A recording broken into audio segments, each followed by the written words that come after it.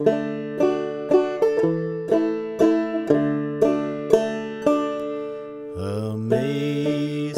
grace, how sweet the sound that saved a wretch like me.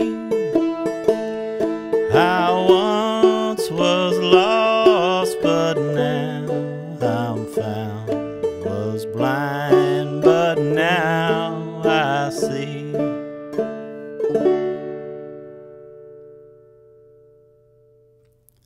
Howdy folks, welcome to OnlineLessonVideos.com. I'm Ryan Spearman. This is volume 13 of the Clawhammer Banjo series. Thanks for joining me. In this volume we're going to study waltz time strategies for the Clawhammer Banjo, something that is quite often ignored in the clawhammer style. So we're going to give you a couple ideas on how you could take a rhythmic or melodic approach in these next few lessons. So grab your banjos and let's make some noise. All right, let's get down to business here on this often overlooked aspect of clawhammer banjo playing, which is waltz time or 3/4 time playing. Some of you may have had the same experience that I've had, which is that many clawhammer players, especially those in the traditional old-time tune world, tend to use the clawhammer style exclusively, but then when faced with a tune in 3/4 time, which is also known as a waltz, they tend to either set the banjo down or move into another style, more of a European plucked style like the 2-finger or the 3-finger. And those are the most common scenarios I've seen and experienced in the clawhammer banjo world.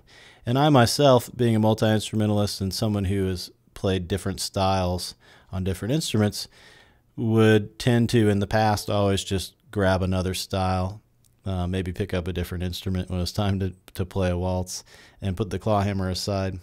But as it turns out, there's no good reason really to avoid playing in 3/4 time on the clawhammer banjo, and it's actually, especially in our basic strumming, it's a really simple adaptation to our previous techniques that we've been doing with the right hand. You're going to find, if you've been following along through all the volumes, you're going to find this would be a really simple adaptation if the waltz time is new to you.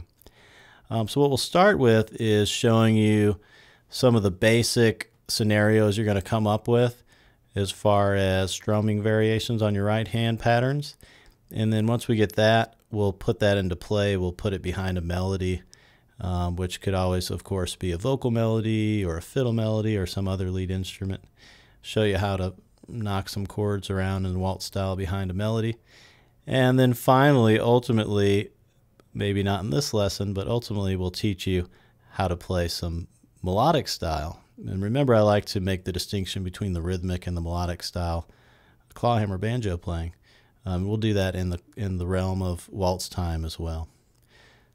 So we'll grab your banjos and we'll get onto the first exercise here. We're going to show you the basic strum expanded into a waltz time situation.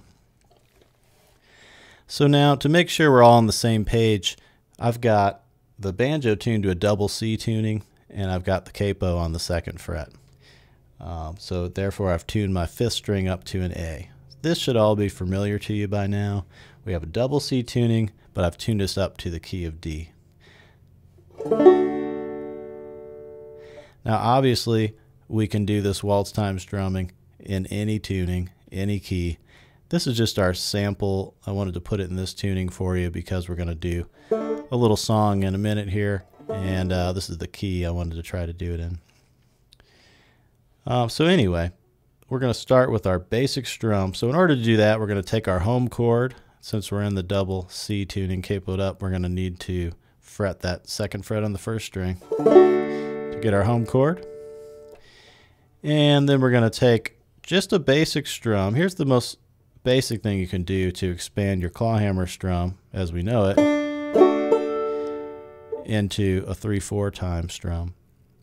Usually when we play boom, chicka, we're taking up 2 beats. If we counted it in the formal musical style, it would be 1 and 2 and. That would be our boom would be 1 and. Our chicka would be the 2 and. 1 and 2 and. And that would get us half the way through a measure of 4/4 time. A measure of 3/4 time is just 1, 2, 3, 1, 2, 3. So our little strum, which is a 2-unit idea, isn't going to fit into a 3-beat measure. So all we have to do is extend one of those beats. So the basic way to do it, remember I like to speak in the language we learned the strum in, which is boom, chicka.